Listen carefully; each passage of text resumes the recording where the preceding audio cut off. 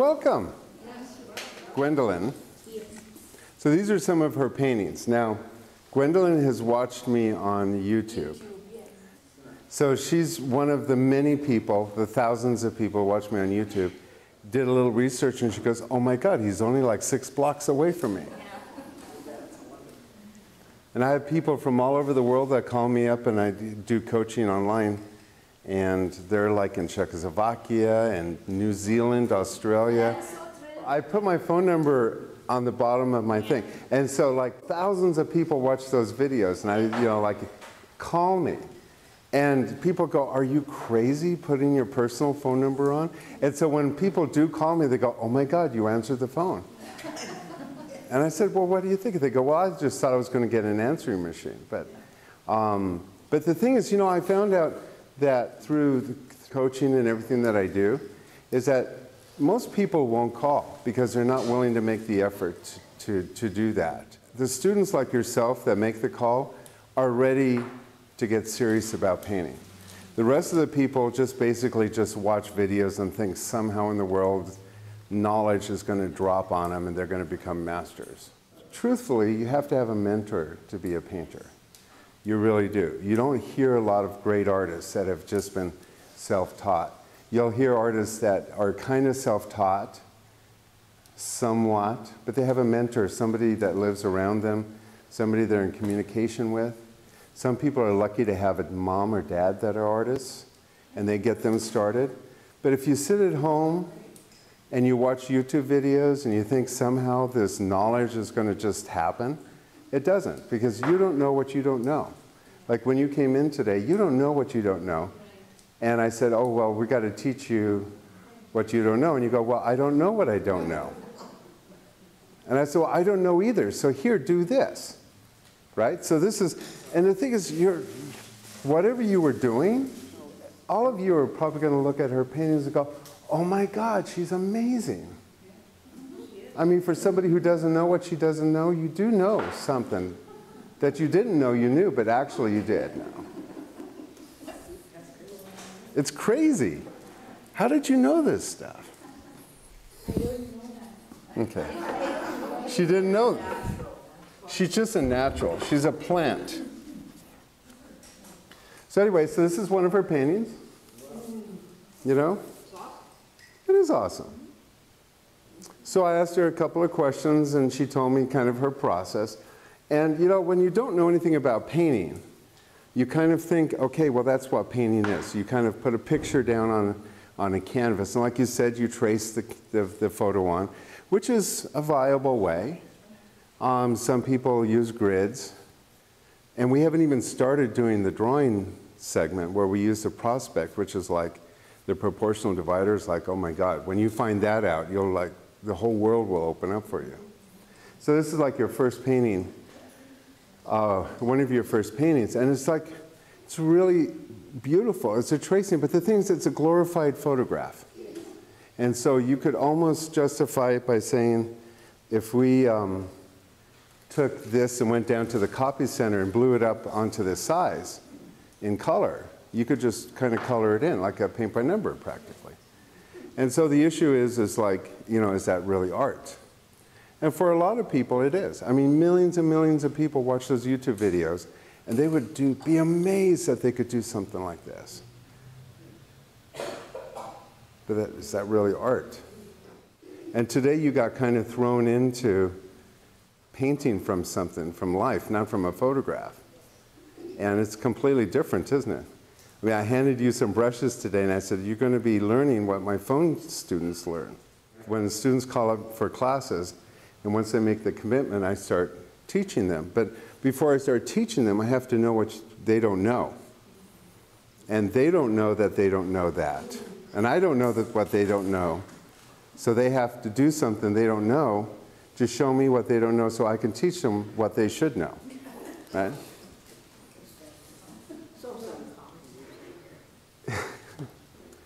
But it's true, So she's saying, help me. And I'm going, that's not fair, because all the people that I coach online, they like go, okay, what's my first homework assignment? And I tell them, and then they go, how do I do that? And I go, I don't know, just do it. Because we have to start somewhere, right? So this is really beautiful. My issue with it is very thin.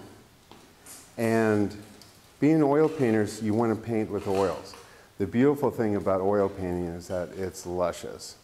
And after the 14th century, prior to that, all the paintings were just like this. They were just an outline of something and then filled in with color.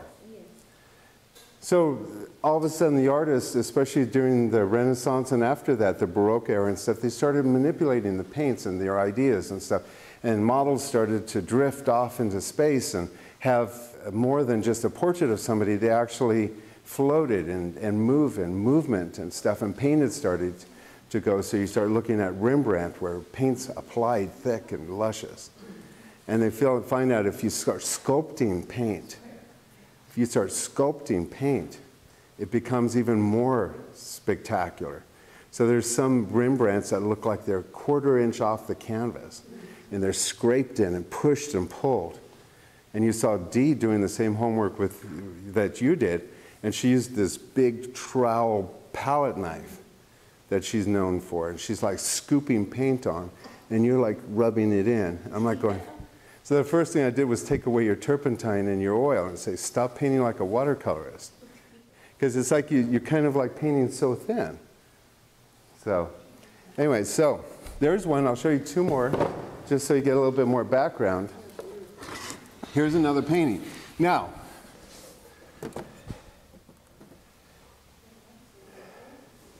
here again, it's very beautiful, very beautiful. It's a lot, yeah. And the thing is, people who paint like this, I mean, like I said, millions of people would be happy. They go, why is she sitting in an art class? It's like, but the thing is, it's like, it's a photograph. It's a kind of an enhanced photograph. A little bit more, so I see you stretching over there. So. But it's kind of an enhanced photograph. Very beautiful. But one of the things that you'll start learning from me is we don't paint things, we don't paint portraits. We don't paint animals, we don't paint vases and cups, we don't paint things. So we don't paint people. Okay, and this is what a photograph is that usually we take a photograph of something and it becomes about them and it's a portrait of them. What we do is we paint effects. Something that is bigger than the objects. And the objects themselves, just like with the horse painting, the object itself is a thing that light hits. The magic that we have to put into our paintings is light. It's not rendering the object, it's rendering the light, because that's the thing that's immediate, that's the thing that catches people's attention, that's a foundation of what I teach. And it's the reason why my coaching classes around the world, people call me up for that. And you're going to learn that. Well, how do you make light? How do you make shadow? So, I know, that's why you're here.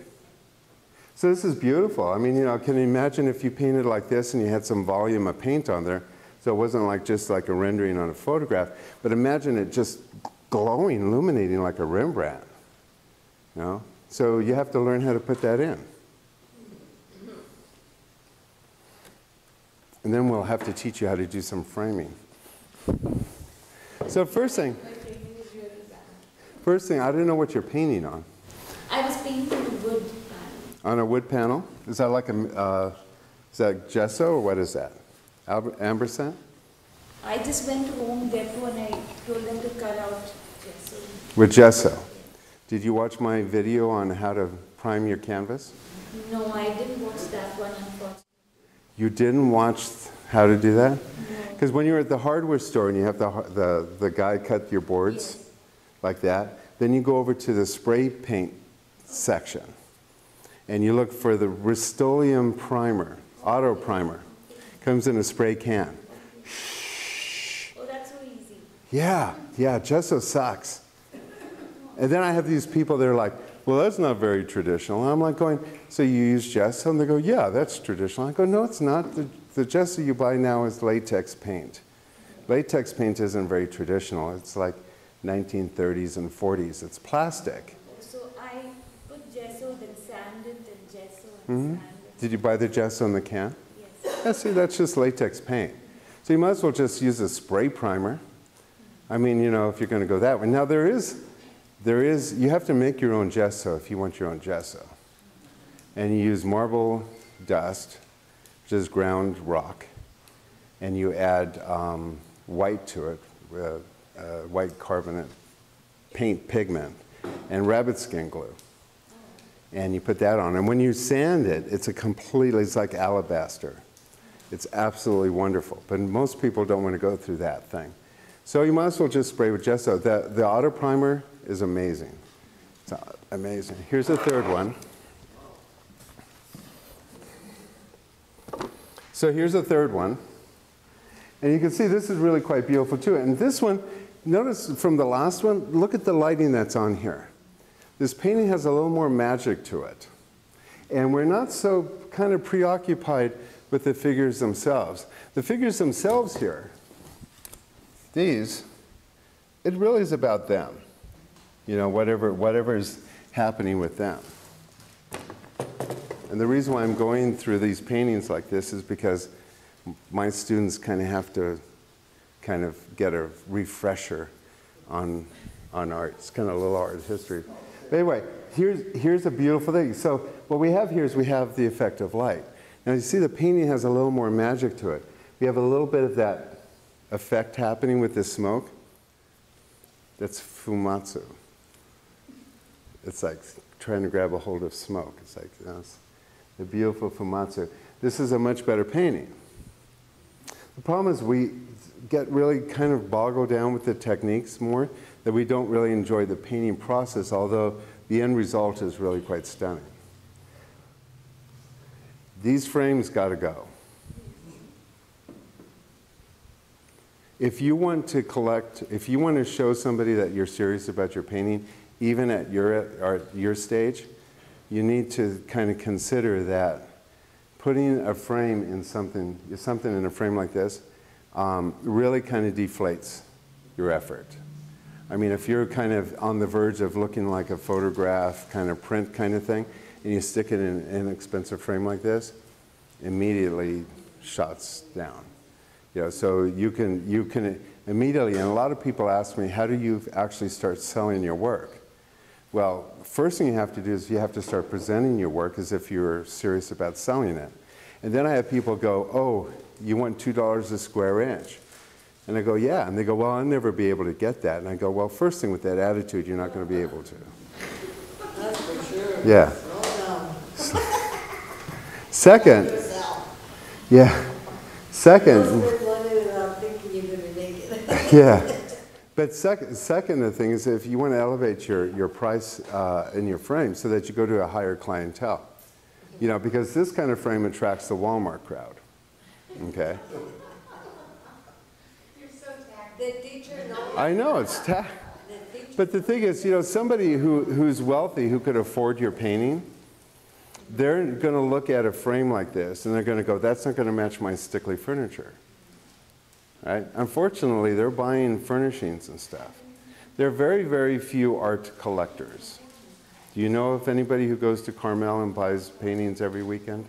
Their house is filled with gorgeous pieces. Like, I know, in my entire life, I've only come across one art collector. No, two. But one guy that stuck in my head. And he lived in a Tenderloin in San Francisco, which is kind of the poor area where all the beggars are. And he lived there because he could have buy art and not put all of his money into rent. And when he went into his house was floor-to-ceiling paintings of the most unbelievable kind. I mean, we're talking about Monets and Renoirs and stuff. He discovered paintings that were unsigned in basements and stuff and then had them authenticated. You'd open up his closets and they were stacked with paintings. I mean, he was like a painting hoarder, but he was a true collector. He bought paintings because he just had to have paintings. And there are a couple of other collectors that are like that. Their walls are just filled with them. But most people come across a painting and they go, that would look good over the couch, you know. So if you have a frame that really looks like a piece of furniture, they can visualize that in their living room. And that immediately attracts a higher grade people that could afford your paintings. So anyway, so this is a homework assignment that I have students do when they call me up. So they'll call me up, they'll call the number off the videotape, and they'll sit and they'll go, I want to take lessons from you. I'll go, okay. We find a place where it would work, and then I say, this is your first homework assignment. And what I want you to do is take a sheet, put a glass there with water in it, put a light on it, and then paint it. And they go, well, how do I do that? And I go, I don't know. You do it, and then we'll find out. Because they ask, how do I do that? I don't know how they were going to do that. They didn't ask how I was going to do it. How would you do that? They say, how do I do that? And I go, I don't know. Do it first. So she did. She did it first. And so then what I can see is what you don't know and what you do know. Now, one thing I can tell from here is that you're not necessarily stuck putting paint on very thinly trying to cover a canvas. You actually know how to put paint on the canvas. So there is a painter inside of you. We just have to set her free. And so you did a really nice job. So where's your central focal point? Well, it's the center focal point primarily because it's the brightest thing in the painting. And also, when you put the light on it, I said, we're going to move the lighting around until something happens that's more interesting than the glass, because we don't paint things, and a glass of water is a thing. So this particular glass of water is boring to look at. If I told you, here, just paint this, you'd go, why would I paint that? Well, yeah, it's boring. But it's boring until you get some light on it. And then when you get some, look at how exciting, look at all the bubbles and stuff. You know, look at the lighting effects that caused on the wood there. Look at that. Whoa. So we paint the effect of light on things. That's when it becomes magic. So all of a sudden, this becomes more magical. Okay, and it's a center focal point. Give me another thing. You watch my videos. Give me another thing that causes a central focal point. Yeah, what is a center focal point has a lot of different things. One, it's usually within the middle third of the painting. But the center focal point is usually opposite the direction of the light. So if the light comes from the left, you want the central focal point on the right. Are you watching all this? Because this is for you too. This is, a lot of students are getting a refresher here, but you two are like on the hot seat here. So next week you have homework to do. Okay, so the light comes from the left, but the center focal point's on the right. Now it's going to be the opposite direction if the light's coming from that way. It's also the brightest area of the painting. It also has the sharpest edges. So you can see this is where all the sharp edges, all these edges in here should be softened up. So you watch those guys on YouTube video and they go, you want to have a warm blue and a cold blue. Don't you hear those people? Yes. She watches a lot of videos. It's okay. I have a teacher. I know. You still might not. I don't know. It's like, yeah. It works out really well. You know why? You know why it works out really well for her? Is that she paints what she sees, which is really the role. But the problem is most people don't know what it is they're looking at. And so I will ask somebody, is that a warm or a cool? Is it a dark value? They don't know. They don't know. But the thing is, they can copy it verbatim. I'll sit there and go, well, you painted it that way. And they go, yeah, I did. And I go, well, why? If it goes against your belief. So the thing is, you do it really well because you copy it. But the thing is, though, is that after teaching for 30 years, I didn't know either. And so I have students like Judy who've been in my classes for almost 40 years. She was born. Since she was born. Her and I almost... She's one of my oldest students. But then I have like Isabel. She's been in my classes for almost as long. Many, many years. How many? 20 years, yeah. So you know, the thing is, for the longest time, I didn't know a lot of stuff until I learned that one secret. And that's why I mean you don't know what you don't know until now you start to get to know what you're actually looking at.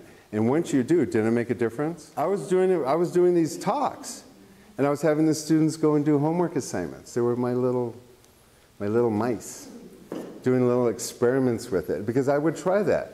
And for some of my students who were there 10 years ago, like Levon, you remember those days when we were at the flower place there. So Dee decided she was going to come in and do that too. So Dee is good at putting paint on the canvas, but you could see, for you being such a colorist and stuff, you kind of went into monochromatic.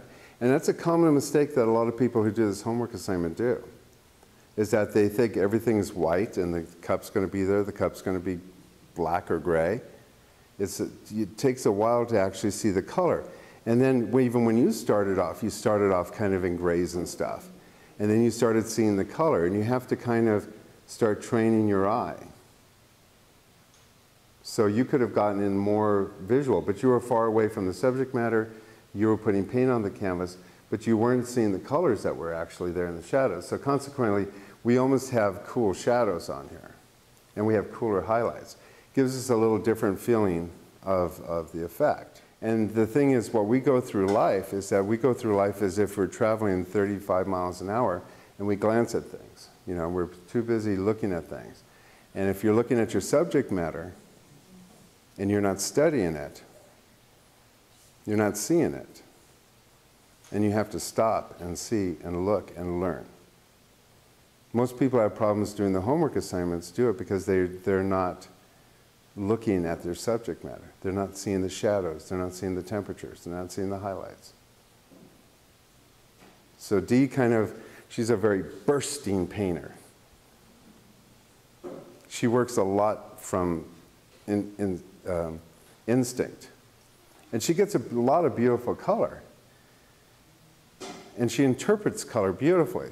But when you take that color away from her, and you have her look at something that's a lot plainer, a lot simpler, she bursts, but not quite with enough of that foundation in there. And so you get like something that's monochromatic. There's nothing wrong with it, but you don't see all of those little nuances. And I tell students, the first thing I do with students is to start training their brain. Start training to see what it is that they see. I have one guy who just started 2 weeks ago from New York. His name's Anthony. He just started. And the thing is, he's got a personality like crazy, you know, just with the whole Brooklyn accent and the whole bit. He's just like out there. And so, of course, he's going to do this better than anyone else. So he's got a really complicated, he took the material and he wrapped it and did a big knot, you know, in front of the glass and all this stuff, right? And he sends me throughout the week, he's texting me, what do you think about this? I'm like going, oh, keep working. So he didn't get any more help than you did. And I saw that material starting to get simpler and simpler until it was all gone. It was just like a line, it was just like a table in there. That was hard. And I go, yeah, it is hard. But anyway.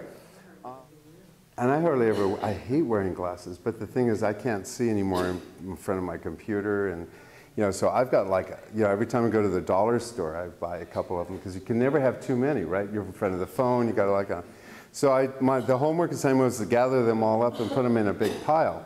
Now, why did I have you do that? Is because you have some interesting possibilities for lighting effects, but it's an interesting design.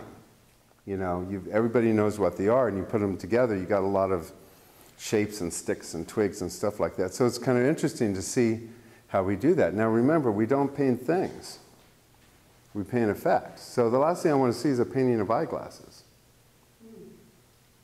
I want to see effects of light. I want to see good design. I want to see, you know, the eyeglasses are just there for things to happen to. So one odd, bizarre thing, though, is that when you bring light straight onto something, it's not natural. You know, when you wear those headlights and you walk around, things don't look like they're supposed to. And when you're painting paintings that have a flash on them, and you're looking at an object through a flash, it feels unnatural. You know, so when you're doing a portrait of a dog, or like you're doing right now, and it has a flash, it's not a good idea. You want light to come from the left or the right, never from above, and never from the front, and never from below. Some people do that from below, but it's odd. You know when you go camping and they hold a flashlight under your face?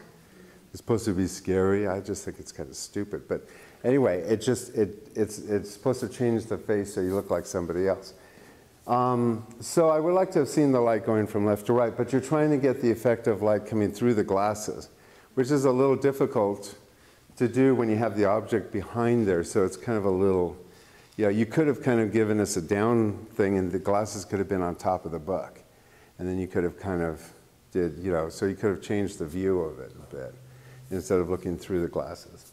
So what she said was that this was out of the wrong place because you want your center focal point to be somewhere in the middle, in here. So, now remember, I give you suggestions and rules. You don't have to use them. No, you break them, but that's fine. You don't have to use them. In this particular instance, it actually worked out pretty well fine. Darla's is more abstract. You know, it's kind of, she's kind of working with, you know, shapes and forms and light. And the thing is, if she did more of that, it'd be really abstract. You can see how that kind of could go. And that's what abstract is for us to look at something differently. Abstract isn't to sit and go, I want to paint with blue today. I just feel so blue. That's not abstract art. But taking something and abstracting it, taking us away from what it is to show us something else, that's what abstraction is. You're showing us what sunglasses look like and how funny they are and how playful and wonderful and colorful they are. And so your message is really powerful. It's good. You like that?